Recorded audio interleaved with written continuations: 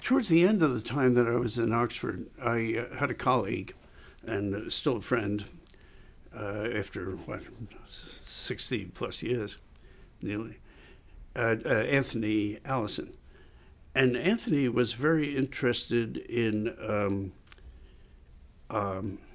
field research. He grew up in East Africa and spent a good part of his youth, tramping around the jungles. He was very involved in study of birds and butterflies. He was a good natural historian, and he lived out on a plantation that his father ran.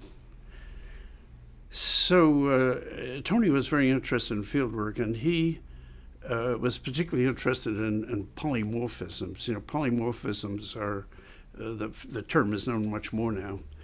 They're loci, genetic loci, where you have different variants controlled by different alleles. And they very often, two or more of the alleles, or even more, will be fairly common in the population.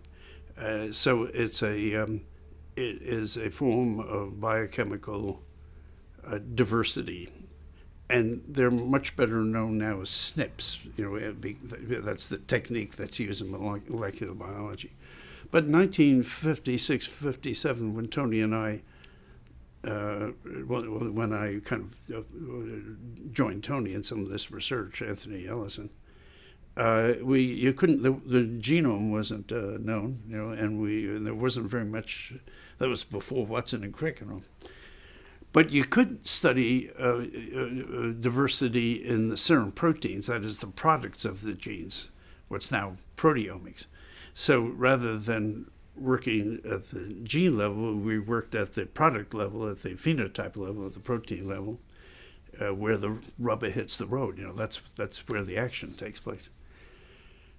And you could actually find inherited variation by initially we used a gel electrophoresis technique. And that had been invented by a chap named Oliver Smithies, who won the Nobel Prize a few years ago. And he had been a student of Sandy Oxton's 2 or 3 years prior to mine.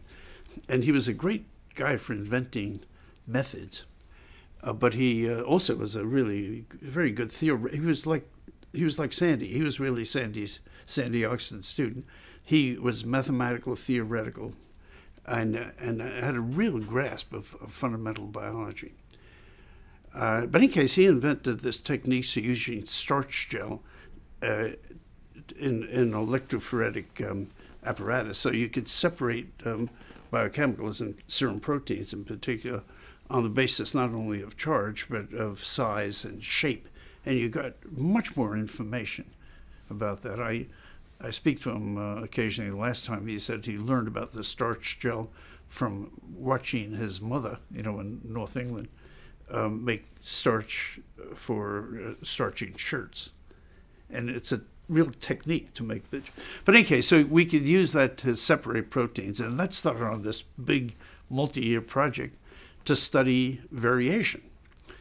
And the basic concept was that the first thing we would do, we'd look for variation in serum proteins and then infer genetic variation from that using traditional genetic methods, that is, family studies. And we'd study the variation in different parts of the world where you had different diseases, learn about it, chronicle it. And then, since we were kind of in these locations, both Tony and I had medical training.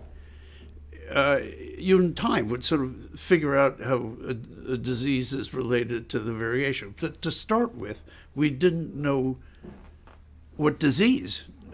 We knew we'd find something, because disease is a big selective factor in determining that which influence is. Well, it's influenced by diversity. But it leads to changes in the frequency of genes. And you would expect to find, particularly we're working in places where diseases were rampant, like in the tropics, where you have an epidemic, it kills 10% of the population. So we spent, I spent the next 10 years, every summer, we'd organize, I mean, it took all year to organize the field trips, and we'd go to some place we hadn't been before, which is essentially the criterion, but where there was a great deal of variation. Now, the overall goal of that was what's now called personal medicine, or one aspect of personal medicine. And that is, if you could find people who are at high risk, and the important part is identify the environmental factor that interacted with this genetic genetic variation, then you'd be able to figure out some good things that people who were at high risk could take, measures they could take to prevent their getting sick. And the hepatitis discovery and the vaccine came directly from that idea. When we started, we didn't know it would be hepatitis we'd be dealing with, but we knew it would be something, because that's how that's the variation and the increase in gene frequencies of particular variants is a consequence of these external environmental factors like viruses. So the rest of the story is how we discovered the virus.